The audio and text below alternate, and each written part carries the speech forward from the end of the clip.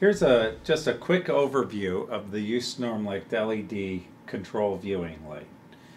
The control viewing light comes as a standalone unit.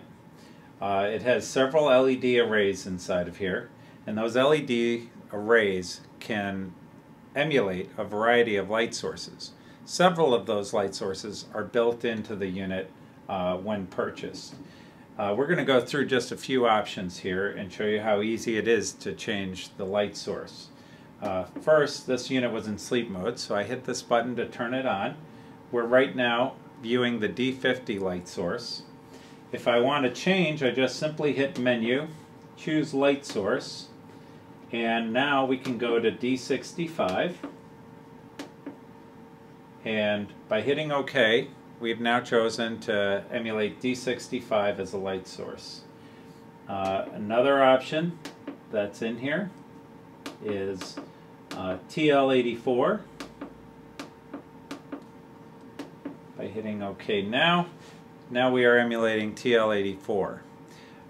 These light sources, per earlier video, can have UV or non-UV options available. So if you want to see the UV spectrum, if you have optical brighteners in the product that you're trying to view, then you will see the effect of UV on those products. Additionally, one other thing that we did want to bring up about this particular product is that by using the LED illuminance, you get up to 25,000 hours. And this is something that is very unique. You don't have to go replacing these bulbs on a regular basis, and this booth will last an extremely long time to service your needs. That's just a brief overview of the LED control booth.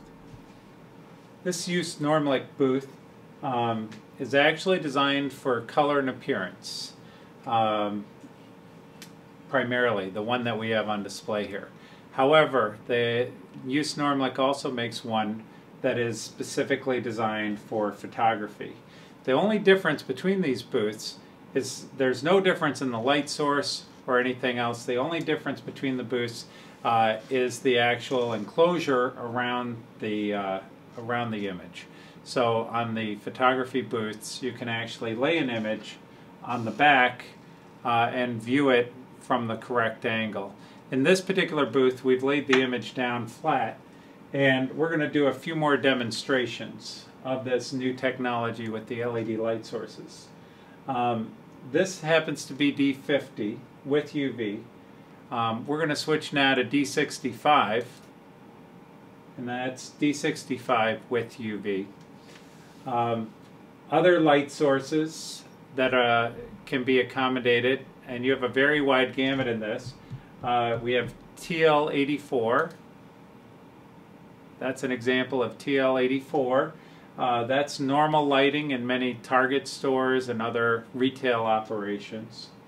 You can also go and you can custom select colors. I'm going to give you an example of this, and then we're going to show you the software that operates this unit. I'm going to pick a color within the gamut. In this case, I'm going to a green. Or I can also go over to a blue. I can go toward the orange or yellow spectrum.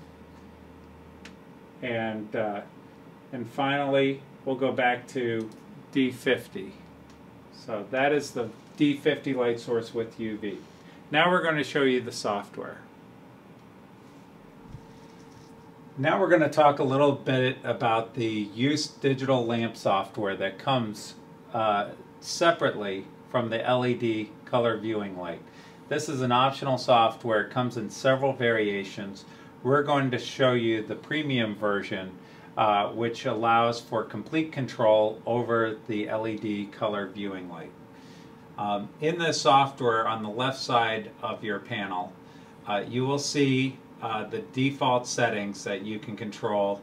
Right now, there is turning the unit off, showing you D50 as a light source, D50 without UV, D65, TL84, and D55.